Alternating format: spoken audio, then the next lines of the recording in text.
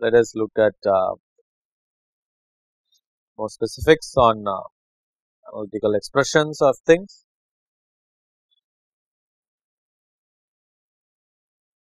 Analytical expression, just like we did it for exponential growth, let us take a quick look at what we have here. The underlying equation is ds by dt is s star minus s divided by the adjustment time. This is what we already have. Let us follow the same scheme that we did.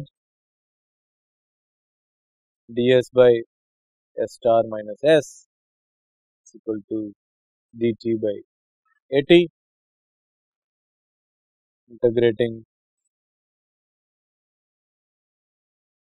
both sides 0 to t ds by s star minus s 0 to t dt by at is a single variable, which is minus logarithm of s star minus s of let us make it tau 0 to t is equal to what is it, t by at.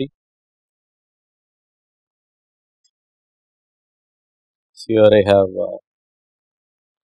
logarithm of s star minus s of time 0 divided by s star, I'm sorry, s of t, s star minus s of time 0 minus t by at,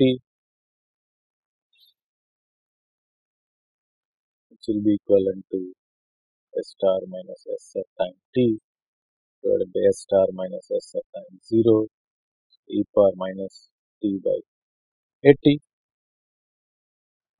which means my s at time t is equal to s star plus s naught minus s star e power minus t by at. Again, these are linear systems. There is no non-linearity, hence we can nicely solve it like this. Stock at time t is desired goal of this system, s star plus initial stock minus the goal d power minus t by at. So, e power minus x should be the expression, because you can look at the curve that is happening. So, it is e power minus x, so e power minus t by at.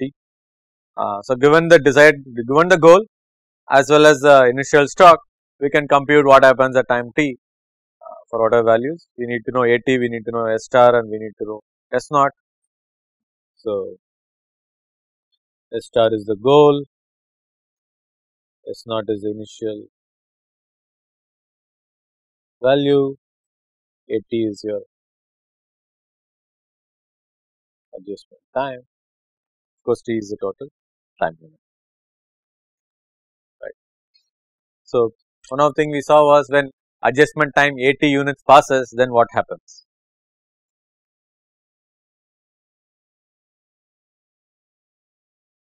When time of 80 passes,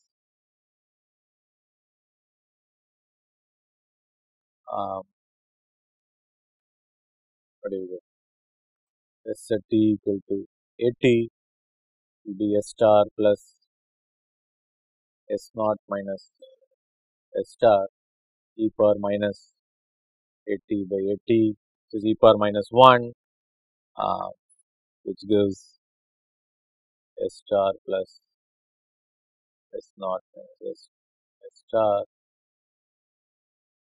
into 0.3678 e power minus 1. So, s at time t equal to at will be s naught plus 0.632 times your s star minus s naught. As time unit of 80 passes, we adjust 63% of the discrepancy. Using a simulation, since time step was 1, the resolution was not great. So, we took it about 60 to 65%, but if you reduce the time step, you can see that the 63% of discrepancy is about 63% of discrepancy is adjusted for every time period 80. So 60% discrepancy adjusted every time period 80, right? So what we mean is, you have the graph like this. This is your stock. This is your time. So if we call it 80, 280, 380, and you get it like that. Stock is changing from across time, 0, 80, 2T, 280, 380 times, etc. So up to this will be 63% of S star. Here initial value of stock is 0, right? So wherever it is reaching, that is your S star. It is reaching at infinite time. So that initial value is 0. So 60% discrepancy is fulfilled when 80 time period passes. So at this point, at time 280, 63% of S star minus S at time 80 is satisfied. So every time unit 63% of remaining discrepancy gets satisfied, increment, and so on until at 380 again it is 60. Again some discrepancy gets satisfied, etc. and reaches your goal asymptotically. Yeah, sorry, the graph didn't come out very well, but it serves the purpose. The idea is 60% discrepancy adjusted for every time period 80. So the remaining discrepancy. Now in last class we saw an rate level plot. We had the level on the x axis and rate on the y axis, and we saw that it has any positive slope g, then you will have exponential growth. So this is a goal seeking system. So you have a negative slope, right? So when as we any negative slope system, as example that shows here the equilibrium point is at 100, because 100 was the goal of the system. The goal defines the equilibrium point. So any push on either direction will bring the system back to that same equilibrium point. That is how system is going to go, and any again depends on the slope, it will affect the time at which it takes to reach the equilibrium, and that is f nothing but 1 over 80. Yeah, time constant adjustment time is 1 over f, time required to reduce 63% of discrepancy, smaller 80 corrects discrepancy faster, larger f corrects discrepancy faster.